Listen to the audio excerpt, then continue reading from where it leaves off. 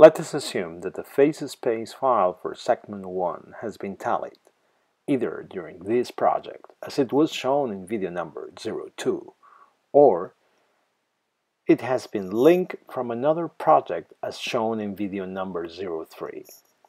Evidence that segment 1 has been already simulated is given by the fact that the upper part of the Linux is no longer grayed out, and two check marks appear next to segment 1, indicating that the segment has been simulated and that the phase space file has been tallied.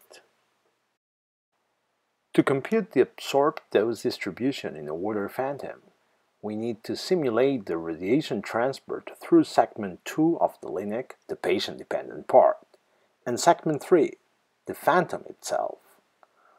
These two segments can be simulated either simultaneously or one after the other. We will simulate them simultaneously.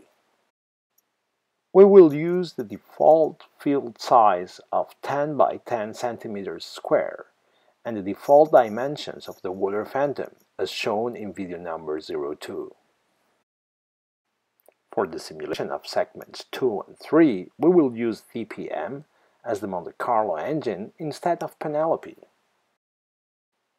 If we were simulating segments 2 and 3 in the same project we simulated segment 1, the seeds of the random number generator would be different from 1. However, this is not the case, since this is a new project in which we have linked a phase space file tallied in another project. Therefore, we need to use seeds different from 1 in order to make sure that the sequence of random numbers is not repeated. To avoid repetition of the random number sequence, we click several times the dice. The seeds proposed are those that provide the longest period of the random number generator. The number of histories proposed is that one used to tally the linked phase space file.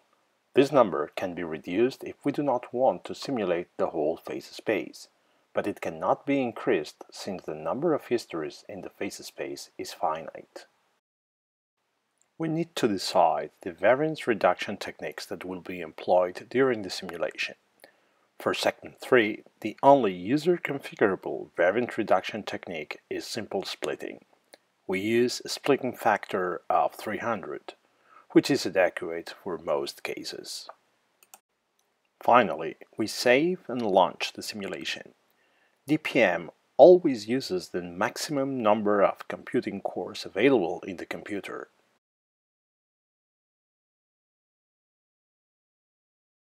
As it can be seen in the drawing of the Linux and the corresponding checkmarks next to each segment, the 3 segments have been simulated, and segment 1 and 3 have results in the hard drive.